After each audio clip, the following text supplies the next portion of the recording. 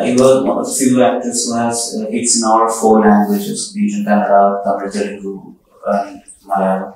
So, picking up Malayalam and working in our industry, what is something that you find peculiar?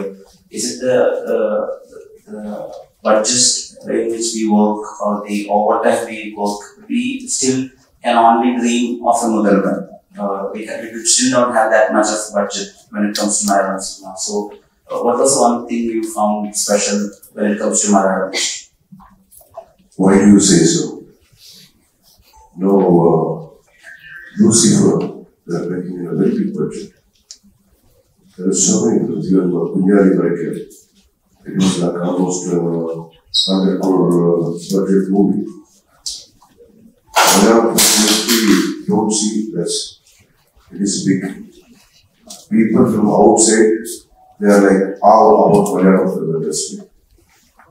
You know, the reason being the storytelling, the technicians they have.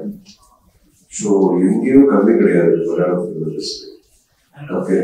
I don't know also budget. No. I'm telling you, budget that's a very budget பண்றாங்க. நான் நீங்க பிறக்கிறதுக்கு முன்னாடியே மலையாள இண்டஸ்ட்ரியை பார்த்துட்டு தான் இருக்கேன். எனக்கு புதுசு கிடையாது. அப்புறம் மலையாளம் ஃபேன்ஸ் நிறைய மக்கள் என்னை பார்த்துட்டு 1985 ஸோ எனக்கு இது தமிழ் வேற மலையாளம் வேற அப்படிங்கிறதே கிடையாது.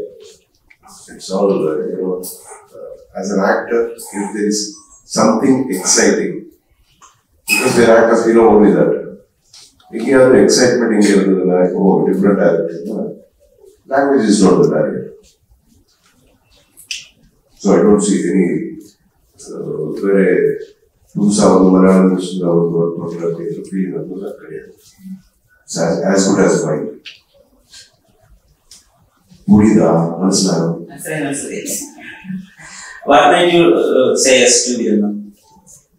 Yeah, the subject, the way the director's confidence, and the characterization, and the elevation of the character. So all these things